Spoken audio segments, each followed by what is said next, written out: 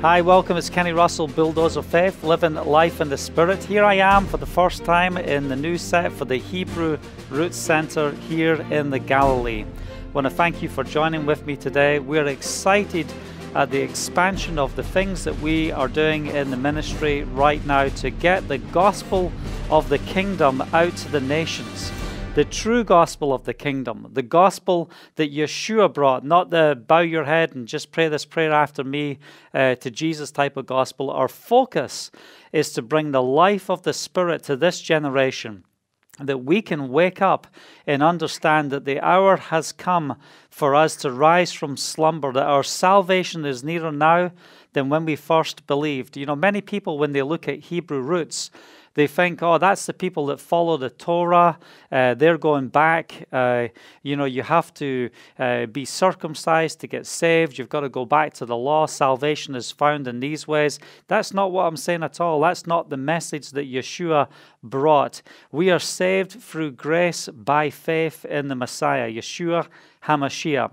On our site, Bulldozer Faith, our number one priority is to bring forth resources that will help you and those that are searching on the internet to discover their Hebraic roots.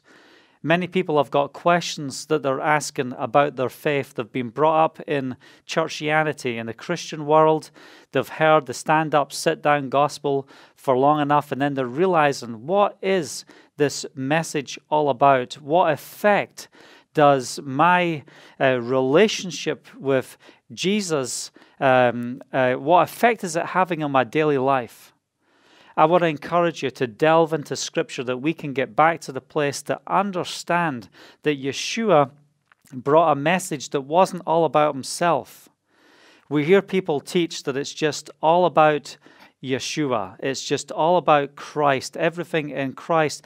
But what was that message that he came and brought to the shores of the Galilee and to the land of Israel? He brought a message that was this: the kingdom of Yahovah is at hand. He didn't say to the people when he fed the 5,000, just bow your heads with me, and after he fed them, and just pray this prayer and ask me to come and live in your heart. Yes, we have to believe on the Messiah. We have to receive him as our Lord and as our Savior. Those things are true, but we have been denied the fullness of the gospel that the Messiah brought. It's all not just about Yeshua, but it's about the Father. He said, I am the way, the truth, and the life. No one comes to the Father except through me. We're getting ready to produce our series of programs from the Hebrew Roots Center here in the Galilee, as well as our flagship show called Capture the Moment, which I know many of you are enjoying as we're starting to record that series as well. I just want to read just a couple of bits of feedback and things that we've been receiving. For those that send emails to us, thank you. For those that send letters, it's exciting to hear what the Father is doing in your lives. I want to share some of that right now, just as an encouragement to those that are watching today. Got this message here from someone that sent a donation in. Love your teaching, brother. Yahovah is blessing your spirit. I love your heart for our Father. You lift my spirit and encourage me to know our Father in spirit and truth. Hope you know that Yahovah shines and speaks through you in a special and wonderful way. Love your brother. Keep up the excellent service to Yahovah. You bless my soul, from William. We've got another testimony here from the Writer's Corner. For those that aren't familiar with our site, Bulldozer Faith, I want to encourage you to go to the site, bulldozerfaith.com. We have a writer's section, and on there we've got Julia and Christine, great writers in prayer that walk a life of prayer and in love with the Father, seeking to provide answers to difficult questions, unwrapping the truth where things have been misappropriated in Scripture.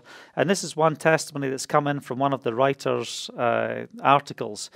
I encourage all the writers on Bulldozer Faith to continue to let Yahovah guide their pen to reach out to all who will hear. I enjoyed this article also. Thank you so much, from Anita. Just wanted to let you know how much our family appreciates your ministry. You've made a wonderful impact in our lives. We love listening to your messages, and they encourage us on our walk with Yahovah. Just wanted you to know that you are making a difference, and we can't wait until you have a huge Bulldozer Faith tour. We will travel across the U.S. if we have to come and meet you. May you have many blessings in your ministry. From Julie. Another one we received. Thank you for your obedience to the Father and for this powerful message. I pray for your healing and your ministry. Shalom, Rene. Thank you for your continued exposure of truth and light in the midst of this darkness and destruction. Such joy walking the hills of Jerusalem. Even so, come Yeshua from Yana.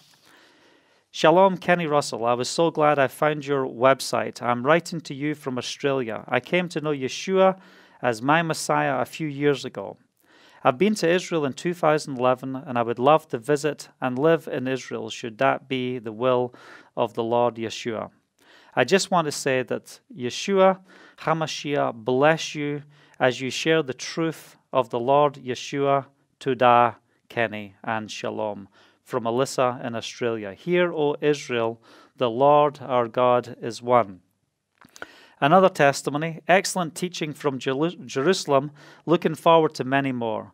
Truth is what we are all seeking, and deliverance from the lies we have inherited from our forefathers, as Scripture tells us, from John and Susan.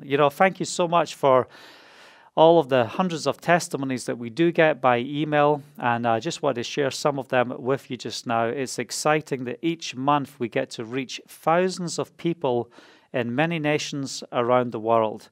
And one of the testimonies there was praying for my health. As some of you know, I was going through an issue with my liver. I'm still in the process of dealing with that in a natural way for the restoration of my health. So my energy has been down. I haven't been able to do the broadcasts that I want to do, but things are moving in a positive direction right now, and just praying for full restoration of health so that we can get on with the mission. Why are we here in Israel? Why are we in the region of the Galilee? What's our focus to being here in the land? We're called here for such a time as this so that we can preach the true gospel of the kingdom, and that we can see the Ephraimites, the Israelites, come to a place of uniting with Judah. Ezekiel 37 is a key passage of Scripture that the two will become one. The house of Judah and the house of Israel will come and stand together as one.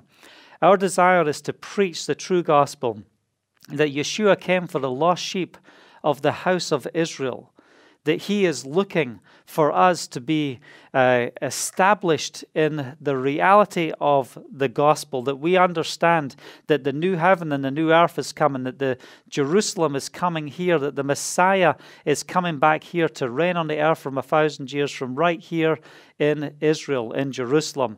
It's exciting. But I want to read a scripture to you for today.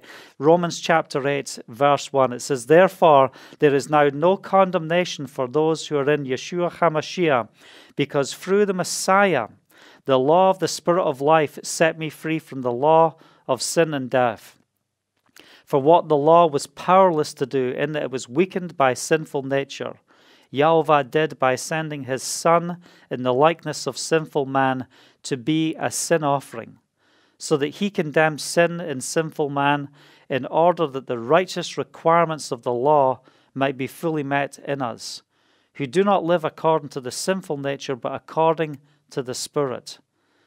Those who live according to the sinful nature have their minds set on what that nature desires, but those who live in accordance with the Spirit have their minds set on what the Spirit desires." I love this scripture. "The mind of sinful man is death, but the mind controlled by the Spirit is life and peace. The sinful mind is hostile to Yahovah. It does not submit to Yahovah's law, nor can it do so. Those controlled by the sinful nature cannot please Yahovah. You, however, are controlled not by the sinful nature, but by the Spirit. If the Spirit of Yahovah lives in you, and if anyone does not have the Spirit of the Messiah, he does not belong to Messiah. But Messiah is in you. Your body is dead because of sin, yet your spirit is alive because of righteousness. And if the Spirit of him who raised Yeshua from the dead is living in you, he who raised the Messiah from the dead will also give life to your mortal bodies, through his Spirit who lives in you. We want to speak forth the life of the Spirit today. We want to declare that this is the day that Yahovah has made. We choose to rejoice. We want to stand up and make a difference. And what I want to ask of you today is that you stand and pray for our work as we start moving into a new phase, as we're preparing right now for the fall feast in just a couple of weeks. I want to ask you and encourage you to stand and pray for our ministry. If you feel called or in prayer, you're looking for ways that you can give in the land of Israel, I want to ask you to stand with us financially as well and support our ministry. You can give to us through bulldozerfaith.com under the support tab.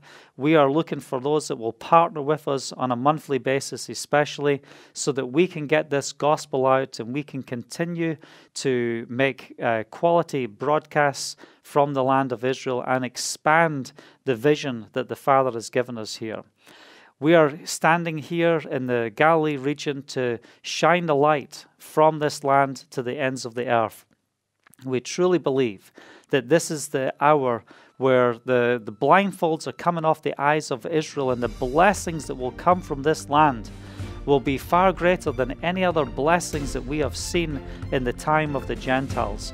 This truly is the hour for us to come into a new phase in the gospel of the kingdom, for us to stand together so that we can see a work raised up, that we can minister to the Jew and to the lost tribes and to the Gentile nations of the gospel. It is time.